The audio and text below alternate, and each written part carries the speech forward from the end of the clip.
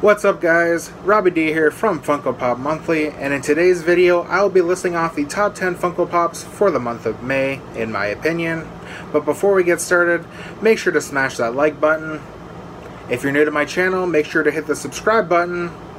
And also don't forget to hit the little bell beside it to be notified of when future content like this video gets released.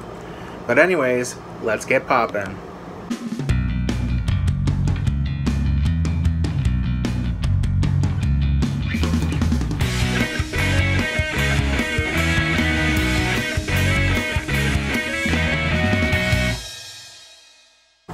So kicking off today's list at number 10, it is the FYE exclusive of Stephen King with Balloon. Now, of course, as most of you may know, that this resembles the movie It, and I haven't seen the movie, and overall I think this pop looks pretty well designed in my opinion, and very detailed in the fact that it definitely resembles the movie It, as well as, of course, Stephen King. So, would this be a pop that I would add into my collection? I don't think so, but of course, like I mentioned, it is very detailed. It is a good looking pop, and that is why it made it into my top 10 list for the month of May. Now coming in at number 9, it is the GameStop/EB Games exclusive Kratos from the game Gods of War. I've played this game a few times, maybe a few years ago, back on my PS3. It actually came with my red controller that I had from my PS3. It was kind of like a bundle, and it had the whole saga of Gods of War, which was pretty nice. I do like the character Kratos. Would this be a pop that I added into my collection? Maybe, but like I mentioned, very detailed. I do like the character, and I'm glad Funko decided that Kratos would be a fun character to add into basically what is the games lineup of Funko Pops. Coming in at number 8 on my list is the GameStop/EB Games exclusive Shadow Trooper from Star Wars. Now this pop looks very detailed in my opinion. I'm kind of surprised that I don't have it a bit higher in my list. However, of course, the pops that come higher on the list are very more detailed in my opinion and have more hype and personal reaction. Again, like I've been saying. So, basically just to kind of discuss about this character for a second. Honestly, why wouldn't it make it into anyone's top 10 list? Like I said, very detailed as you can see, and that is why it made it into my top 10 list. And now let's move on to my number 7. Now coming in at number 7, from the movie Zombieland, it is Bill Murray. And this is the common Bill Murray. There is a chase version with short hair, however I feel like the common definitely represents Bill Murray in the movie Zombieland with the full hair, because that's how you first see him. Honestly, great pop overall. I'm definitely going to try and maybe collect the whole Zombieland series of pops. Definitely Bill Murray has to be one of those pops that I definitely want to see in my collection. I love the movie Zombieland, and I'm looking forward to eventually seeing Zombieland 2. I know that's already came out, but I didn't get a chance to see it out in theaters, so I will be looking for it eventually when it maybe comes up to, like, let's say Netflix or wherever I can watch it. Again, good looking pop, very detailed, and let's move on to the next pop. Coming in at number 6, it was announced as a part of the Funkoween announcements, and it is the 10-inch Chucky. Now, honestly, a 10-inch Chucky in anyone's collection would be pretty creepy, because it almost is the resemblance of a full-size Chucky. And I do like the movies. I think the Seed of Chucky, I believe, probably one of my favorites. It's either the Seed or the Bride of Chucky. I'm pretty sure it's the Seed of Chucky, though. Let me know in the comment section below if you can remember what the name is. I might go search it up later anyways. But if I forget, then again, let me know in the comment section below. But this pop overall looks really nice.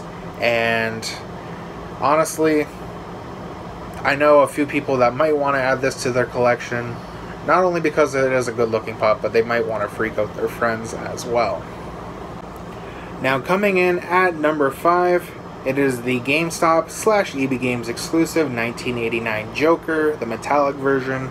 This looks very nice in my opinion. Just the detail on it, the metallic feel to it, I just absolutely love it. I know that this would not be a shelf sitter. I think that a lot of people do plan on getting this pop, and honestly, Funko did a great job with this pop. Now moving on to number 4. It is the Target exclusive metallic Mystique from the X-Men. And back-to-back metallic pops on the list. I think Mystique is more detailed than the Joker in my opinion. I know a lot of fans might think opposite and think that the Joker is more detailed.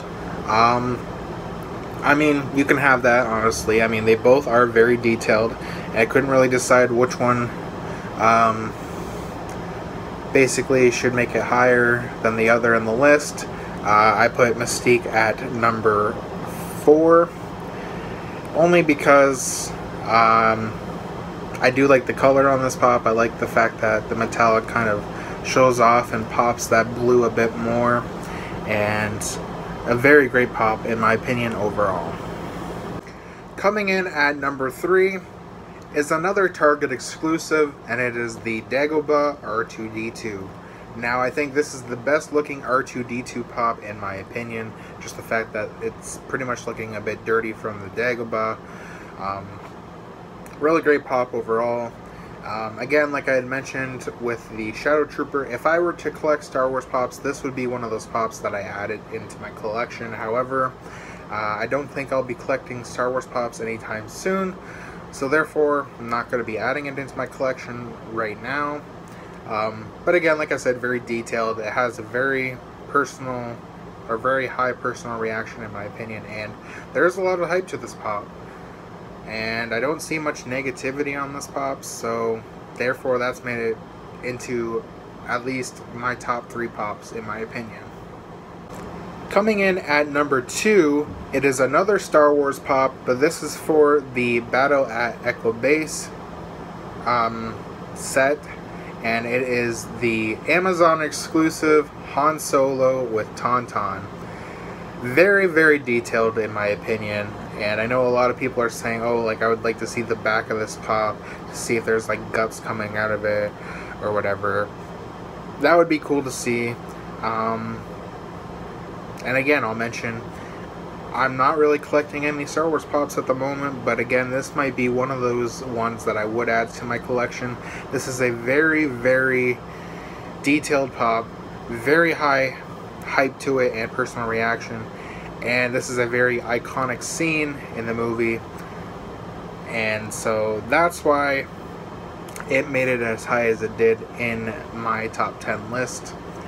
But there is one pop, or pops, that I definitely felt was a very, very fun moment to see, and that's why it made it into my number 1, which you will see in the next clip. And coming in at number 1, it is the Entertainment Earth exclusive 2-pack of Spider-Man vs. Spider-Man. And Funko definitely decided to go with the route of, let's make 2 Spider-Man pops with the whole meme of basically, you know, one Spider-Man pointing at the other, kind of like, hey, what's going on? Like, you know, that iconic meme that everybody sees on social media nowadays. I absolutely love this, and Spider-Man, one of my favorite movies, one of my favorite heroes. There's nothing more I can really say about this. This had a lot of personal reaction and a lot of hype, and very detailed, even though basically it's just 2 Spider-Man pops. But they have it in such a way in the box where it's basically representing the meme, basically, like they're in the same place. It even has basically the backdrop in the background of the box of that scene or that meme. And honestly, I love this pop, and if I had a chance, I probably would get this pop in a heartbeat. Well, that's going to do it for today's video, guys. I want to thank you guys for watching. If you like this video, make sure to smash that like button. Also, leave a comment letting me know what your favorite pop was from the month of May. If you're new to my channel, make sure to hit the subscribe button. And also hit the little bell beside it to be notified of when future content like this video gets released. Stay tuned for my next video, which will be the unboxing of a package I got from K-Dog and Fish. And also, I was challenged by Dylan from a Funko Popcast for the Money's Funko Pop Challenge. So I'll be doing that video at some point in time as well. So stay tuned for that. And until next time, guys, keep on popping.